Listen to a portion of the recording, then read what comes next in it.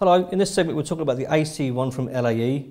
We're going to talk about how to set minimum and maximum set points to allow your customer on the front screen to choose the set points that they wish as per what you set up in the background. So we're going to enter the parameters by pushing and holding the two end buttons together. And once we're in, we're going to go up to SPL. Now we're going to set this SPL up to plus 18 degrees. So it might take a while from minus 18, but here we go.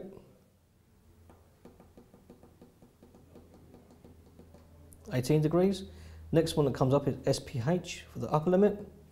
We want to set this to 24 degrees.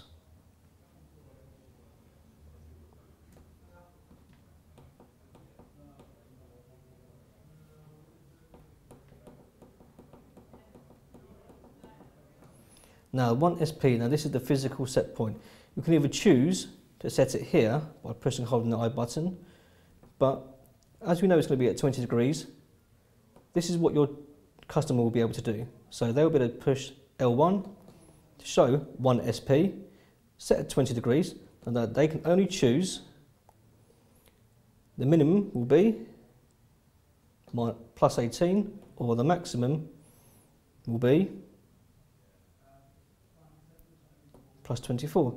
You will not be able to go up any higher, and you will not be able to go any lower than plus 18, so they can only choose from what you have determined in the background.